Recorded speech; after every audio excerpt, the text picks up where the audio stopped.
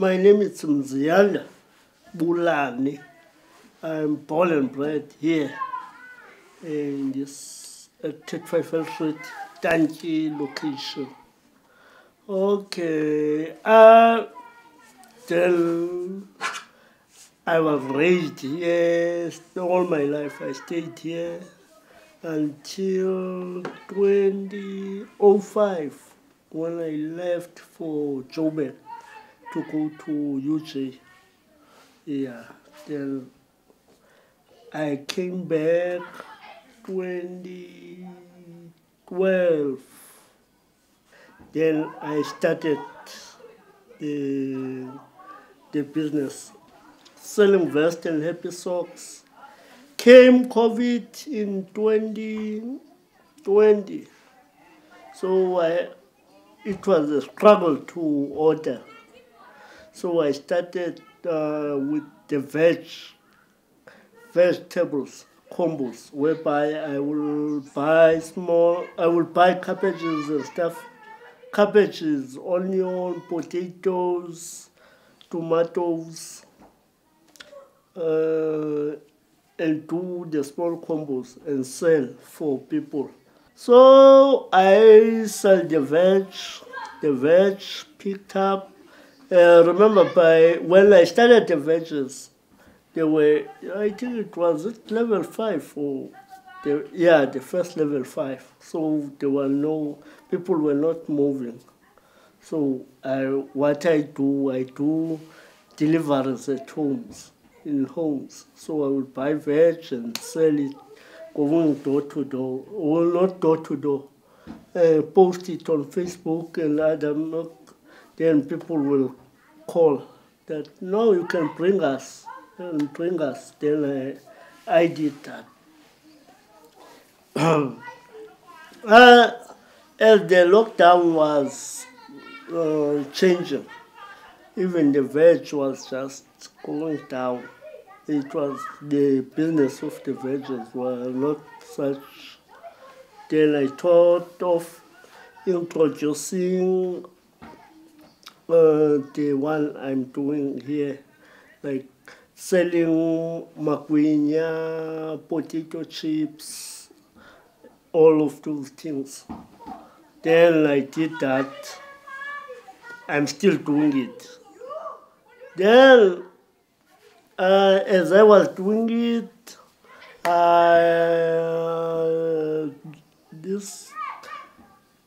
this year, I thought while I was sitting here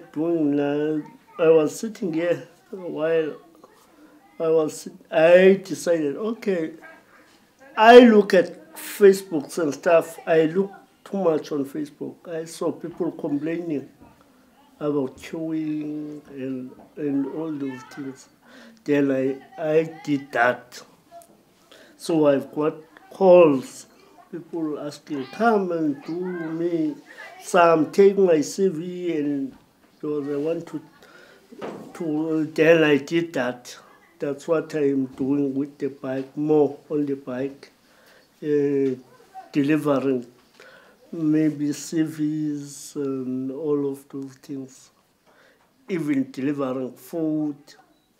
Later, after that, after the interview you talk about with Rhodes, I started to sell cheese.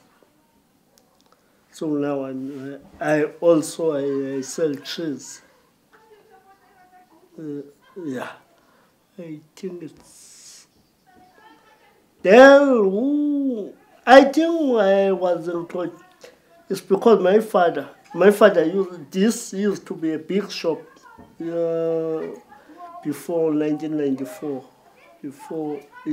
Like 70s, 80s. This structure was built, I think 1970. Yeah, so it was a shop here. So I think that's what motivated me to be a business person, because I see this before I even used it, it was closed. So I decided, okay, let me open back with this shop. So I'm running all these things here. a rewarding part of the work is to give service to the people who need it. Yeah, when people are glad of the service I gave, to me it's rewarding. It's either the way, whenever part of the business where someone says, for example, when I delivered magwinya and all chips, when someone said, hey, I was hungry, then I'm full. So to me, it's rewarding. In Yes, even the financial part of it, it's rewarding as well.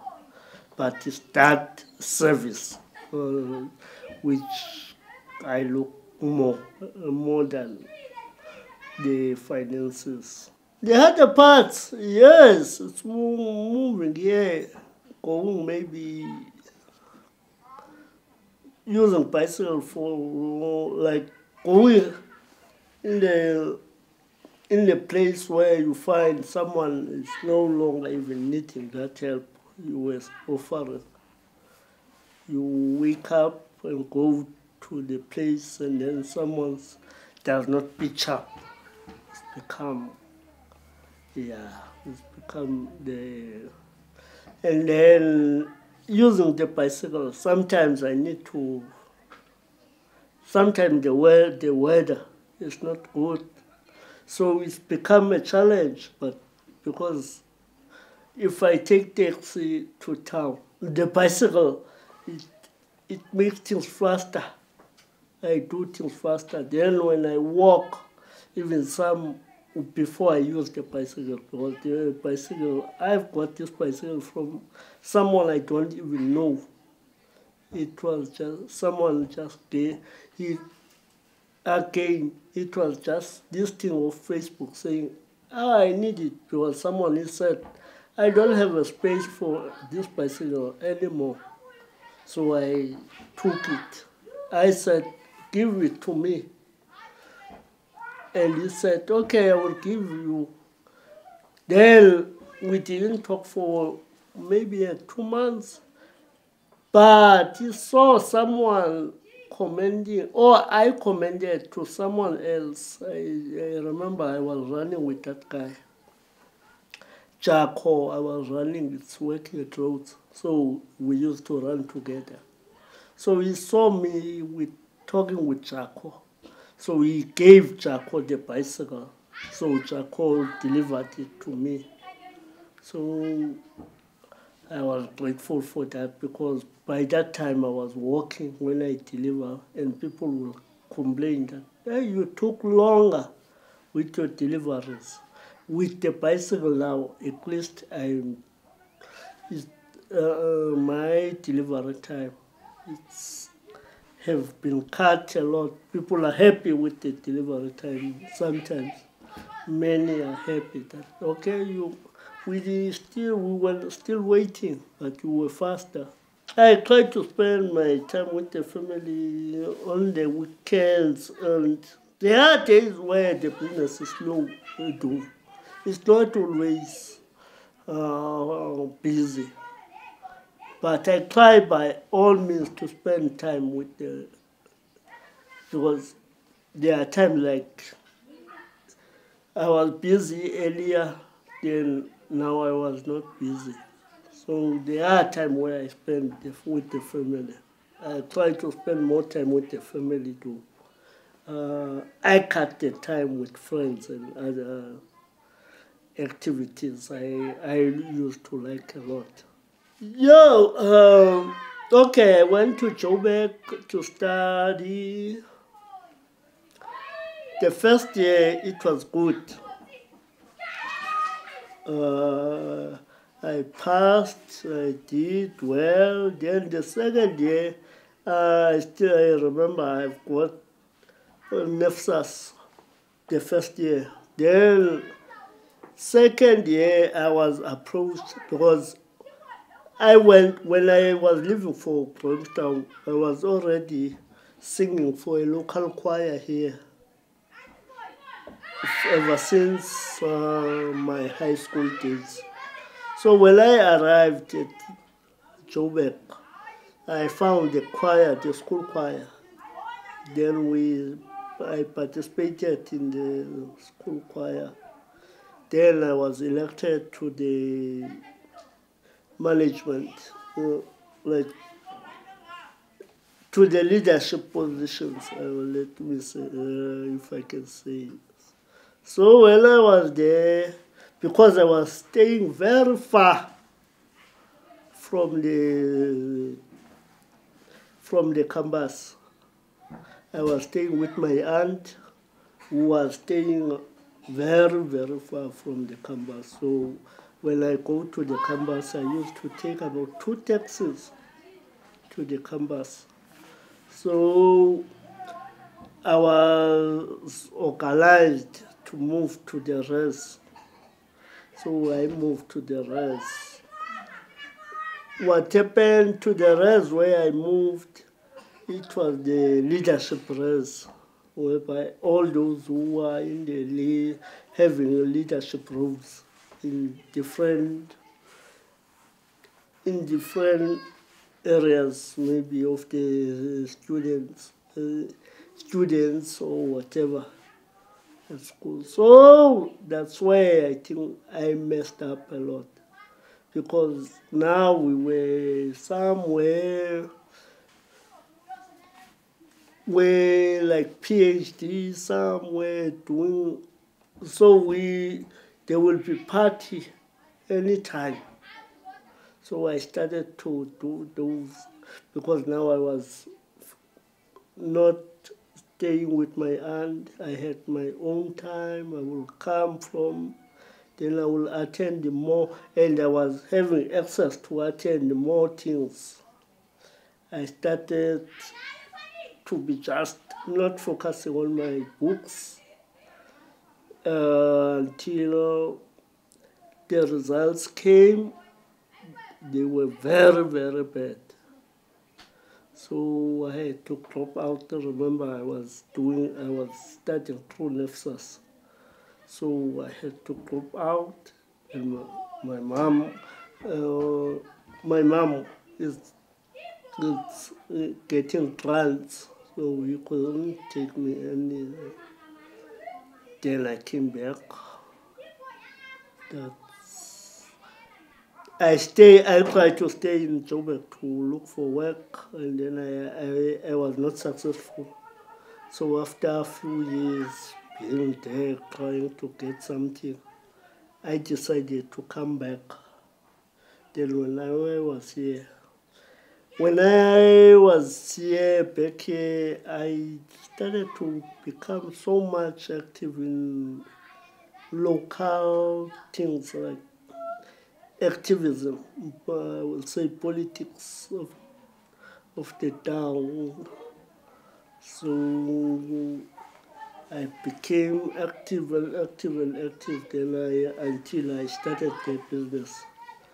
The businesses. So I started to spend lesser time than I was spending before. Yeah, my advice,